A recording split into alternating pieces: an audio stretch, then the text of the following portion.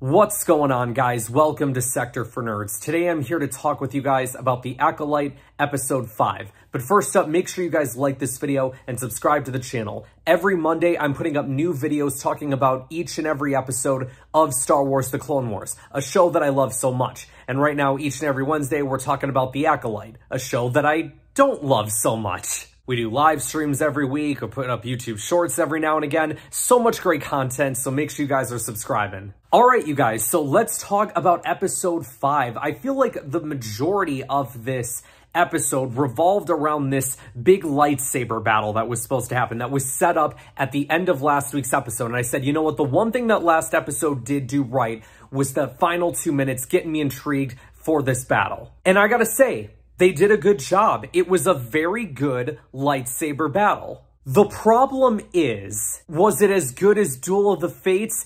Absolutely not. And some of you might be asking, well, Ryan, what does it matter if it's as good as Duel of the Fates? Why do you care? Because that's what they promoted during their press tour. And I knew they were never going to be able to follow up on that. And the reason why it's so frustrating me so much right now, and it's causing me to raise my voice a little bit, is because what you're going to end up, I already know how this is going to go down. The minute that they start posting stuff from this saber battle, it's going to get met with, oh, but it wasn't as good as Duel of the Fates like they said it was going to be, and oh, you know, it wasn't that good, and people are going to come up with reasons why this fight wasn't as good. I'm telling you right now, it was a good fight. I enjoyed it. We're going to get into some of the things that I enjoyed about it in just a couple minutes. But the promotional tour was so bad for them in everything that they were doing to try and promote this show. All of the agendas that were being pushed, all of the attacking the fans, it left a bad taste in a lot of people's mouth, including my own. So if in isolation, you know, like someone wants to, on their crew wants to say, yeah, you know, maybe it was as good as Duel of the Fates or something like that.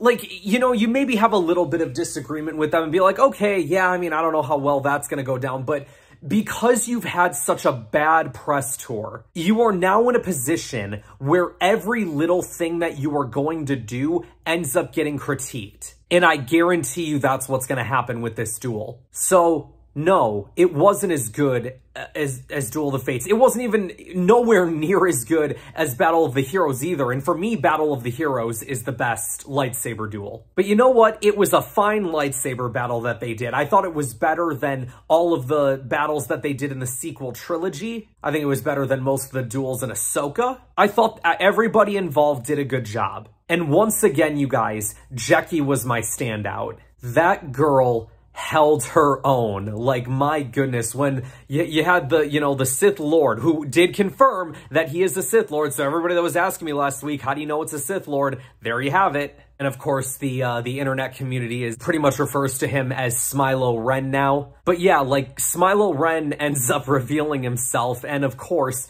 it's the guy that we, you know, saw with May, helping her along the way. But going back to Jackie, like, she, you know, there was one point where she pulled out 2 sabers and started battling with them. Like, that was sick. And then her and Master Soul going up against Smilo, like, it was really cool. I wish we would get more, you know, good lightsaber battles like this. Like, this should have been like what an average duel looks like. And then from there you build and you make stuff better and better, you know, in this Disney era. Just next time, don't promise us that it's going to be as good as Duel of the Fates. Like, let the fans tell you that. You know what I'm saying? That's something that in situations like that where you say like, oh, this is going to be the best thing ever. It's like, well, no, you don't have to tell us that. Because you guys worked on the show. You're going to have a bias. Let us tell you how good it is. Because whether you believe it or not, it's the fans' opinions that ultimately matter the most. They're the ones that are paying attention to the product and the ones that are invested and passionate about it. Once the saber duel was over and it became about the 2 sisters, I immediately lost interest again. They're by far the least interesting thing in this show. And ironically, the show is supposed to be about them. I don't know, like I said, Jackie was my standout, and unfortunately she's dead now. And she got stabbed like 3 times too. It was so sad. I got so pissed, dude. I wanted her to live. But I also understand, right, if there is a Sith going around,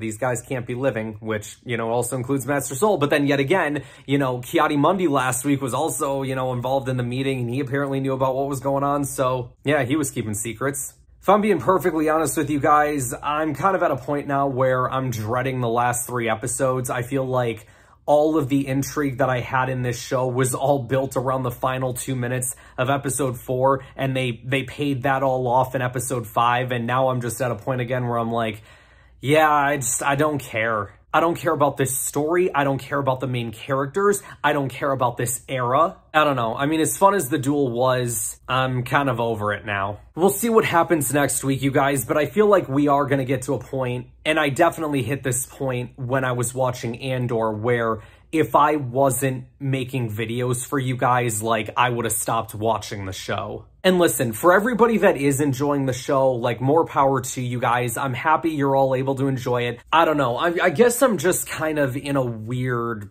spot right now because I didn't like Andor. I haven't liked the Acolyte much so far. I didn't like Tales of the Empire. And the next big show that's coming up is Skeleton Crew, and we really don't know much about that right now. So I don't know.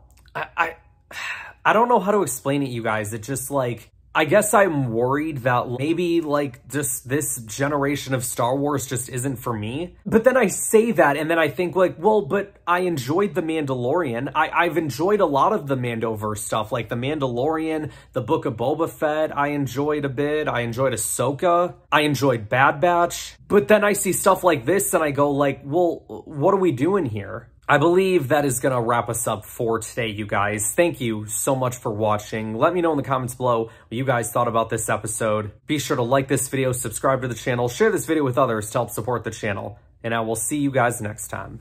I'm glad you're here to tell us these things.